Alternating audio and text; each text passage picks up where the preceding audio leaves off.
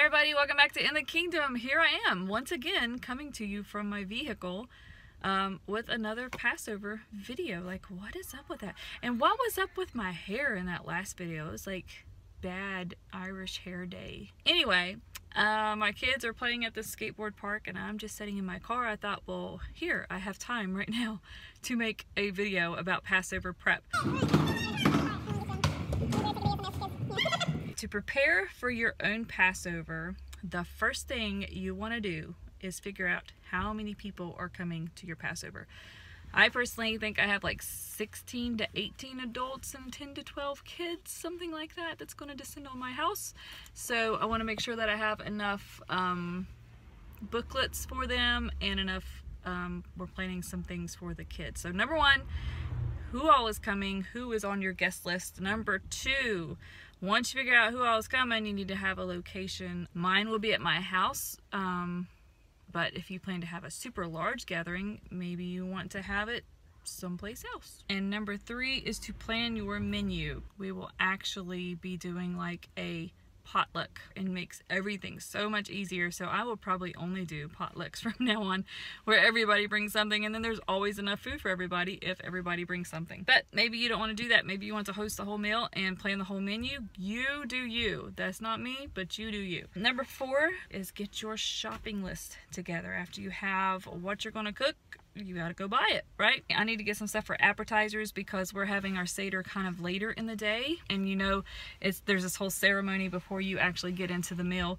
So I want to have some appetizers on the table or something to keep everybody from getting hangry while they're waiting for the main meal to be served. You want to have some kind of grape juice. My kids love sparkling grape juice for the special times, or wine if you do wine. Another thing you're going to want is matzah, which is pretty much crackers.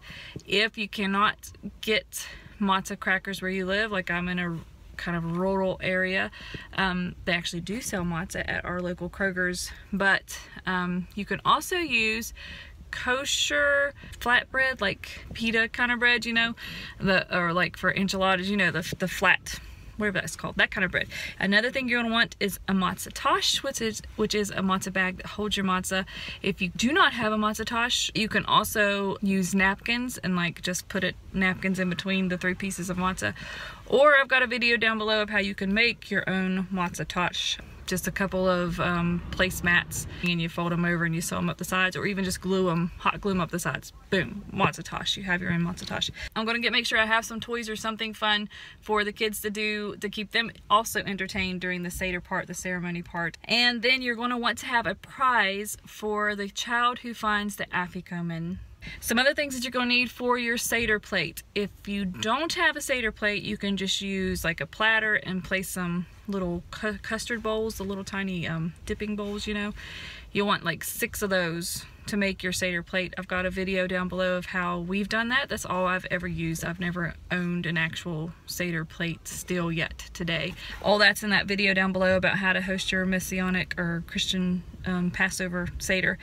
And another thing that you're going to need is Charosette, which is like an apple relish. I was going to try to make a Charosette video, but it's pretty much the same thing as this other woman makes, so I will drop a link to her video down below of how to make Sephardic Charosette. And then some other things that you're just going to need to have for your Seder is a bowl and a pitcher for washing your hands and a towel for that. And you're going to need a Haggadah or a Haggadah, however you want to say it.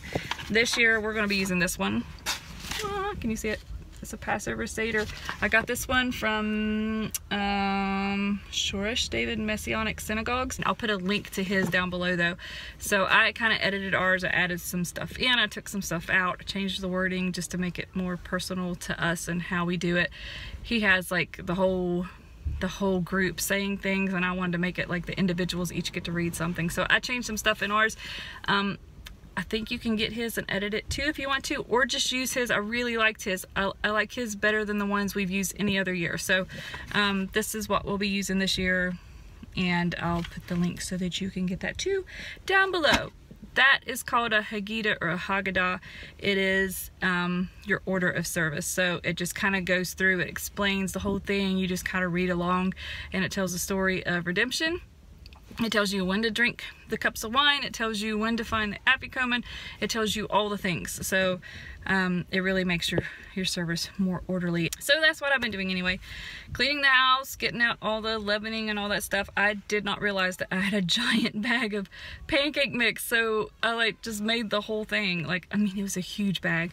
So my kids are eating pancakes every day for breakfast this week. I just froze them and we're just eating them every single day. So I hope that you guys have a blessed and meaningful Passover yourself, and that you enjoy it with your family or your congregation. Check out the links down below so that you'll know how to have your Passover Seder. Download this baby right here. I like this one. It's down in the links in the description box down below. Check out my other videos about Passover. I love you guys. Be love and live for the kingdom to come.